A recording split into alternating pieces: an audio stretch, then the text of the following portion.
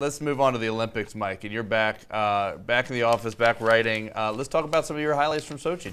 Give them to us. The best thing, obviously, it was a personal moment when my cousin won a gold medal in half-pipe skiing. What's that? Second cousin. You're right, second cousin, who I actually hadn't seen since '98 at a family reunion until I went out to visit him a week before Sochi. And so I didn't really know him. I knew his father pretty well, but I never knew him. And just to get to know the guy, realize that he's completely driven and focused, which probably means we're not related. And just to see a different side of the guy, just a really nice guy. He goes on Ellen last week, and literally they bring the baby out. He didn't even see it coming. He's blown away.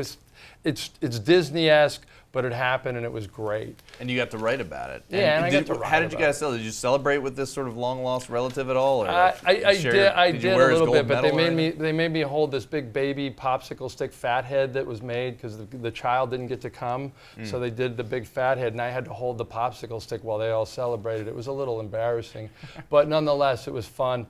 The Russian hockey bar, these guys that were in this bar in the bottom of the hotel, they were just the salt of the earth guys. They stayed open all night.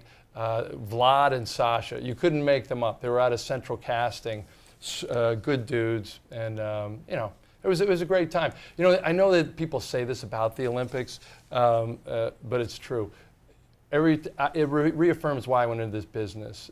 Sports does bring people together, and you see it when you're in that bubble. You've seen it when you're in a locker room. You see after all the money and the greed and all the stuff we go through that has nothing to do with why you got into this business.